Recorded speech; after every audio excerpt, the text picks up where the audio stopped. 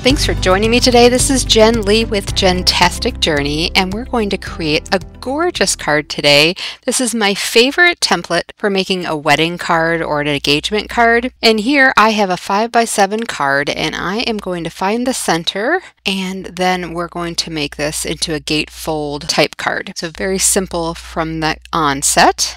And then I'm going to take out some of my letter dies, and I'm going to use some glitter paper. You could use any type of paper. Sometimes I use silver, gold, whatever matches the paper that you're going to use on your gatefold. And you can see here I've got a lot of gold and brown type paper. I'm making two cards here, so that's why there's multiple initials, but I'm using the initials of the first names of the couple getting married. And then here I'm taking out some dies that I use for making tags and things like that. And we're going to cut out some shapes out of some similar paper. This is an off-white cardstock, and I'm just going to cut out multiple shapes so that we can make them, they're kind of fancy, so we're going to make them look really pretty on the outside of the card. And I'm going to pick out some stamps. So we'll have different media on these little cutouts. And then I want to have an outline in gold. And this is not the same gold as I've used for the initials, but another gold shiny paper. And so I'm trying to do all my cutouts kind of at the same time.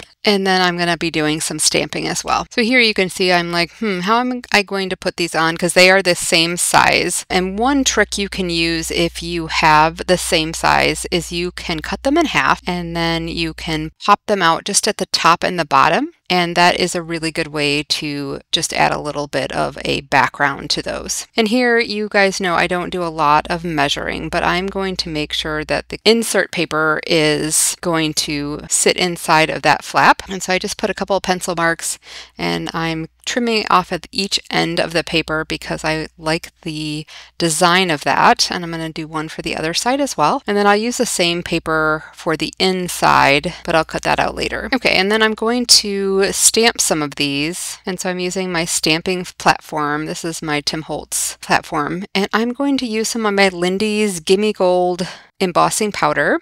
And I use a paintbrush if I have a few little extra pieces of my embossing powder on it. And this is one of my favorite little sayings. I think it says wishing you two a wonderful life. Two people a one wonderful life. It's really pretty in the gold, and then it'll have that background.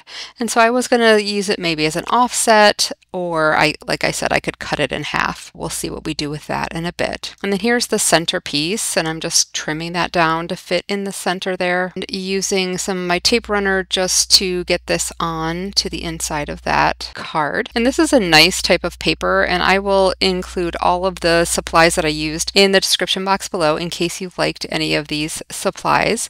But it's just a pretty paper because I can stamp on it, I can write on it, and it's not so dark that I won't be able to do lots of things with the inside here. And I did use my little bag so that all my fingerprints don't get all over my embossing. And I'm just going to emboss this as well with the Gimme Gold from Lindy's. And that's just going to tie it all together by having everything be pretty in gold. I use a pan. It just keeps the paper from warping, and I actually warped my paper a little bit from my sticky mat on my stamping platform. It was a little too sticky. That is the beauty of using a pan when you are heat embossing, is it won't warp your paper. So then just laying everything down, and I cut out a lot of this video because I'm trying to keep my videos a little bit shorter. We all have very limited time, so the shorter I can keep my videos, the more videos we can watch, right? But you get the basic idea. So I used a tape runner to get all of these down. And now I'm going to use that technique where I said I cut the background pieces in half and then we'll glue it down. And this is the glue. It's just an Adtech glue. And I am putting down the initials of the two people getting married. And you can do lots of different things on these little pieces. You can put their wedding date, or you can do Mr. and Mrs. So I had lots of options, but this is just what I decided to do for this one. I've also, if they have a short enough last name, I will put that on the inside of the card too. So lots of different options. So just kind of think about all the things you have for weddings, and you can put lots of different stuff. And you'll see here in a bit, I am going to pull out some stickers as well. So lots of different media you can use for these cards. And here's that technique again, where I'm sticking the half of it below and above. You really can't tell that I've cut it in half because you're just really seeing that bottom and the top piece. And it works on all the different types that I used. So try that out if you don't have, and the next size up die, it's perfect. Those of you that have been following me for a while, I use these pretty little bins that I got from Hobby Lobby here in the United States, and this is my sticker bin. I get most of my stickers from the dollar store, and I'm going to try and pick out a few. So I'm just going to pick out anything that might work with this, and we'll see what we can do with them. Just laying everything out here for a minute. So that's Lisa and Pete, and so that is why I chose L and P. And then for the inside, instead of putting that same paper on the other two sides, I decided to put these pretty hearts. Just something different, right? So you just kind of look at what you have in your stash and do some die cuts, whatever you have. These are pre-cut out dies that I purchased. And then I had a couple of stickers that were pretty because they match the background. And I like how it sits outside of that shape because all the rest of them don't, right? So you want to have just different stuff just to give the card some interest. I thought I was going to put it as one above, but then I changed my mind and I want it to be the piece that you're going to use to open the card. And it doesn't require that, but I think that's a really pretty idea. And I do that often with a gatefold. So now I'm just putting some foam tape on all the different pieces and then we'll adhere them down. And because I warped this a little bit, I'm trying to just iron it out a bit. And then here we go. We're just going to lay everything down now. Instead of putting this up on foam tape, I decided to glue it because it already has dimension from the sticker. And then we'll put the P as well. And then I like to have that little tab not look unfinished like that, especially for a wedding card.